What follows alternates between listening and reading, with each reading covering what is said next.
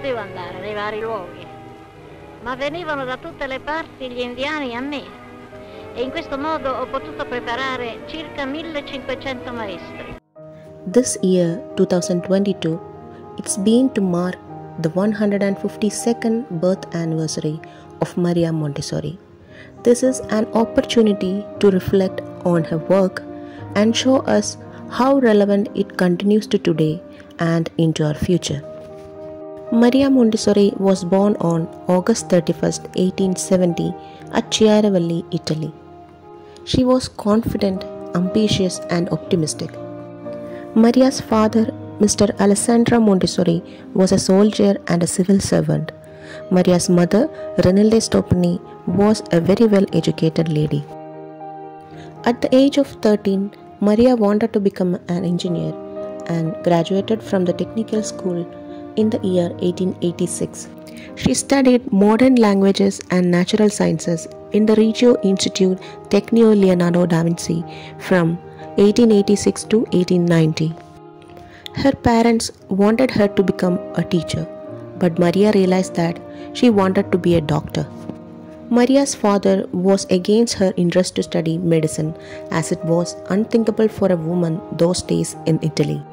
But due to Maria's strong will and with support of her mother, she decided to study medicine. She specialized in pediatrics and psychiatry and became a doctor of medicine in 1896. Maria was the first woman doctor of Italy. In 1896, Maria worked as a surgical assistant in Santo Spirito Hospital, Rome.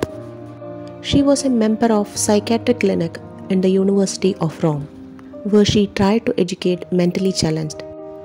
Maria was deeply influenced by the three educationalists Jean-Marc Gaspard Itard, Edward Zweig, and Friedrich Froebel, who refused to accept mentally handicapped could not be educated. In 1898, Maria Montessori was appointed as the director of School of Orthophorencia, an institution for the care and education of mentally challenged. Maria Montessori developed a teaching program to enable the mentally challenged children to read and write. As a result of this, several of her 8-year-old mentally challenged students passed with above average scores in a state-level examination for reading and writing.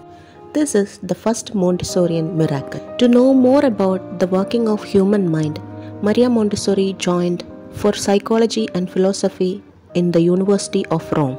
On 6th January 1907, Maria opened her first school named Casa dei Bambini with 60 children. Maria developed her system of education through scientific observation and discovered the ability of the children to absorb knowledge from the surroundings and learn naturally by themselves. Maria Montessori designed learning materials and a classroom environment that gave freedom for the children to choose their own materials. The children showed concentration, attention, and spontaneous self-discipline. Montessori method began to attract the attention of the world. She lectured widely and wrote articles and books and developed teachers training program to prepare teachers in the Montessori method.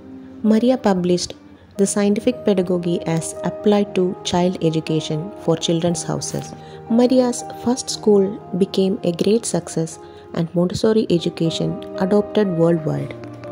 To spread Montessori method, Maria traveled to United States of America, Europe and India among other nations. From 1913 to 1939, she covered countries like Spain, Netherlands and the United Kingdom. In 1939, Maria came to India with her son Mario.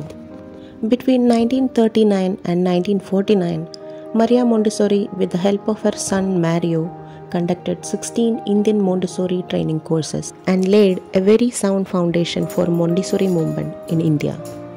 Rimasi in Europa fino al 39, poi dopo sono andata in India e lì sono rimasta per 7 anni. Adesso io andrò per qualche mese in India e dopo, se Dio vuole, tornerò in Europa. On 6th May 1952, her long self-sacrificing efforts came to an end. Maria Montessori passed away in Nordvik-Ansee at the age of 82 years.